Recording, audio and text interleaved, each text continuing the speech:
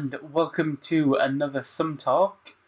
Since our last video, we've actually gained quite a few new subscribers, so I'd just like to thank you guys for subscribing and hope you enjoy all the future videos. Sorry it's been so long since the last one, just things have come up, and funnily enough, the one time I get to sit down and make a new vid, my neighbour decides to play really loud rap music. So if you hear any gangster beats in the background, I apologise in advance. So today I was wanting to talk about the retro game boom. Anyone who's into video games or has been into video games, it's hard to miss just how popular retro games have become again. So popular that you get companies like Nintendo that are releasing their mini NES next month. Sega are releasing like a little mini Mega Drive that you can plug your Mega Drive games into, and it comes preloaded with a bunch of other games as well. It's pretty cool, and obviously I've been playing games since I was a kid. First console was a Mega Drive, but pretty much played all of them growing up, all the major consoles growing up. So obviously for me it's a really cool thing.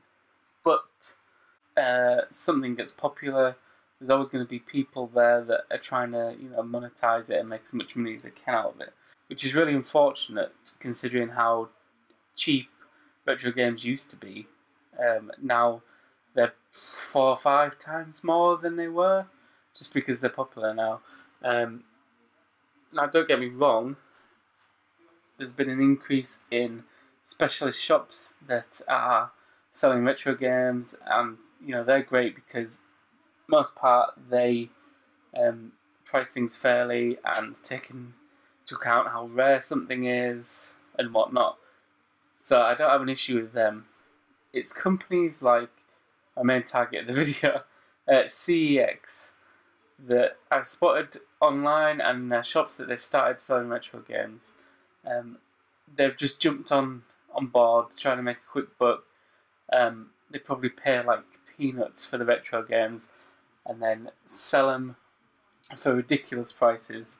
Prime example is, and I couldn't find the image, but someone posted online an image of Super Metroid unboxed on the SNES. Obviously, they were selling it for £50.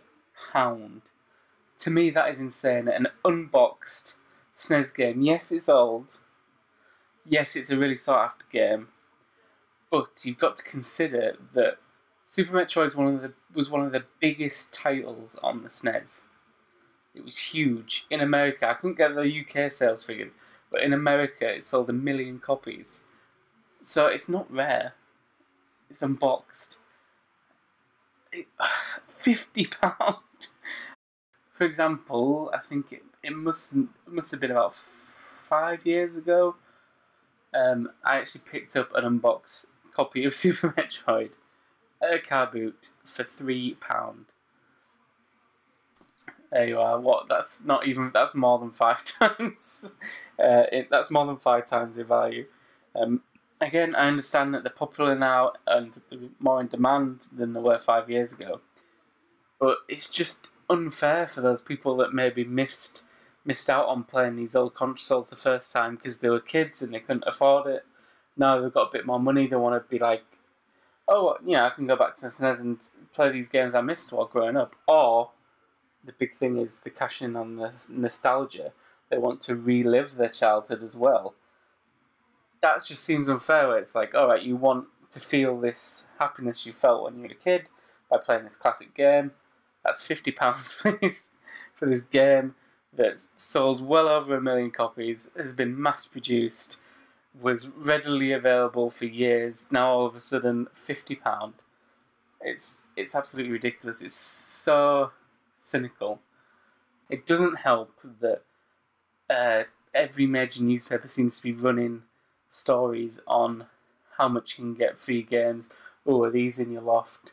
Oh, this is worth so much amount of money. Your Pokemon games, because of Pokemon Go, are now worth £1,000. I don't know. It's gotten a bit out of control, and I just want people to stop. People are comparing it to, one news article I read is that people are comparing it to antiques, saying that obviously these are old, so they've gained value. So that's why some of them are really expensive, box sealed that is fine. That's completely fine. I can understand why a sealed box version of any game is worth way more than like an unboxed version or a tatty version of it or whatever. I understand that. But comparing something like a really well-selling game to an antique is just a bit ridiculous. Like, most antiques weren't mass-produced on the scale that video games are. Like, I completely understand prices for games that are really rare. You know, Grandia 2 on the Dreamcast, I don't know, that's the first one that came to mind. Radiant Silvergun. These are games that, when they came out, they didn't sell much, and they're really hard to find now. They're proper collectibles. They just, well, not fully deserve, but they earn their high price tag. My local CX started selling unboxed N64 games.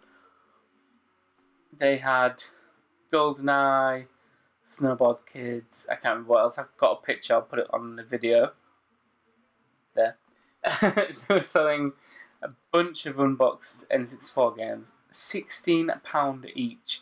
Snowboard Kids. I know Snowboard Kids 2 is incredibly rare, but Snowboard Kids, come on, that's like a $5's worth of game.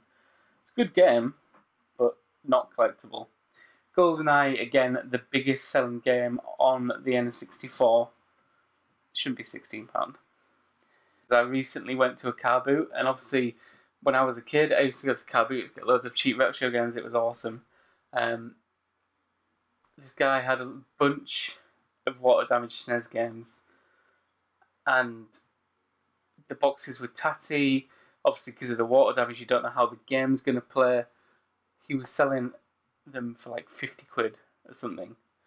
Like, and when a friend asked why they were so expensive, he went, "Oh, that's what they're going for on eBay." Put it on eBay then, because people don't come to car boots with £50 in their pocket to buy retro games. They come for bargains. Please stop, people who are taking advantage of this. Please. Anyway, hope you enjoyed my mini rant. Please like, comment and subscribe is what people said. And the rap music is gone, so no more funky beats for anyone.